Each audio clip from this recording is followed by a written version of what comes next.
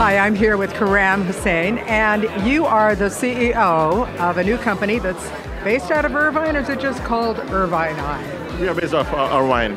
We named our company after the city of Irvine, and the name of the company is Irvinei. Yeah. Okay, so this is a security system that you've created. That's AI-driven, is that correct?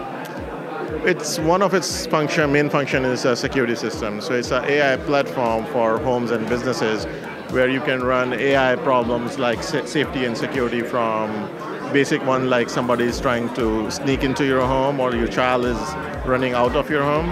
There's a fire alarm or your grandparent falling down to everything in between. And on the top of that, we have a marketplace for AI developers where they can develop the AI models for other problems of this nature for homes and businesses alike using our platform.